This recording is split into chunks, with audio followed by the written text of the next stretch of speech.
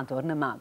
Nawr, mae Pryden wedi ennill 5 o weithiau yn y gorffennol ac rydyn ni'n gobeithio mynd am y chweched eleni gan mae Cymro o Fargoed, James Fox, sy'n gobeithio cipio'r wobr. Hele ddath i gwrdd ag a sawl cymeriad arall hefyd. Falle fod yn coni dros y top a bod safon y canu'n gallu bod braidd yn hunllefus. Ond mae yna rhywbeth am yr Eurovision sydd yn neud i hyd yn oed y cynic sy'n godi ar ei trad a bopio i'r beat. Ers 1954 mae Pryden wedi dod i'r brig 5 gwaith yn yr Eurovision. Pwy all anghofio symudiadau slick Brotherhood of Man a sgertiau swish merched Bugs Fizz? Wel, leni, mond un gair sy'n i ddisgrifio can James Fox o Fargoed. Anthemic.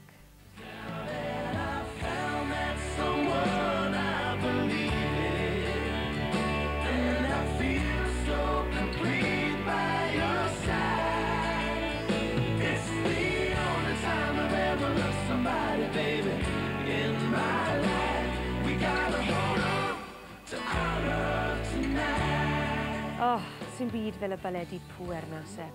Nawr, fe gaf James a ddath i enwogrwydd gyda llaw ar y rhaglen Fame Academy i ddewis gan Sony a'r BBC i gynrychioli Pryden. Ac mae ei o'r farn bod gan y gan yma apel eang iawn leni. It's got quite a wide appeal. It's quite European actually, which is why I kind of opted for, you know, I thought, a good idea for Eurovision. It's a waltz. It's like 6/8, so I mean, it's always good for us German beer kellers and things like that. Should work for Eurovision, but it's like an acoustic country sort of rock ballad really. It's quite organic. Un gŵr fydd heb os yn cefnogi James eleni ydy Andrew Guy o Lanberis, sydd, mae'n deg i ddweud, ag obsesiwn ar Eurovision. O, dwi'n meddwl gen i diddordeb ers yn ei blentyn, dwi'n cofio.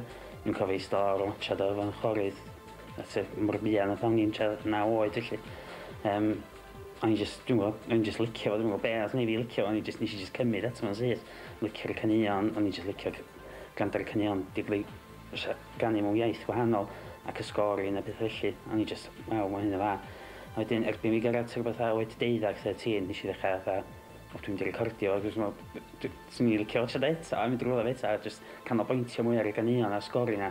Dwi'n watcha nhw pan dwi wedi meddwl i fy ffrindiau, dwi'n cael gyda we pan mae ffrindiau wedi meddwl i ar nhw ara, fatha blerio nhw allan o. Ac mae perthynas gariadus Andrew ar Eurovision yn tyfu.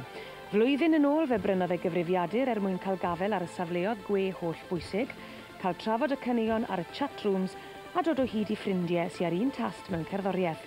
Ac eleni, am y tro cynta eriod, mae'n cael mynd i'r noson fawr. O'n i roed yn meddwl sy'n ni'n gallu mynd felly, ond hon ydy'r tro cynta. Dwi wedi perswadio am ffrindiau i mynd efo fi. Mae wedi cymryd lot o waith perswadio nhw, ond maen nhw'n dod efo fi. Dwi'n meddwl bod nhw'n greit integrig o fi. Mae dyma'r tro cynta i Andrew fynd i'r Eurovision, nid dyma'r tro cynta i'r Eurovision weld rhywun o Gymru yn cynrychioli Pryden.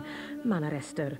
Nôl y 1970, Mary Hopkin o Bontardawe swynnodd i ffordd i'r ail safle yn Amsterdam, gyda'r gân Knock Knock, a Dana o'r Ynys Werdd yn dod yn gynta. Y 1990, fe welson ni'r ferch ifanca eriod i gynrychioli Pryden. Yn 15 oed, fe nath Emma Booth swyno'r gynulleidfa gyda'r gân Give a Little Love Back to the World. A 2 flynedd yn ddiweddarach, One Step at a Time oedd y gân, a Michael Ball oedd y canwr. Yn 2002, ar ôl dod yn enwog ar y rhaglen Pop Idol, Jessica Garlick o Gydweli oedd yn chwifio'r faner. Ond nôl â ni i'r presennol. James Fox o Fargoed yw'r canwr, Hold On to Our Love yw'r gân, ond beth yw barn y beirniad? Mae'n rhaid da, dwi'n mynd i ganu fe chwaith. Dwi'n mynd wir yn hynna.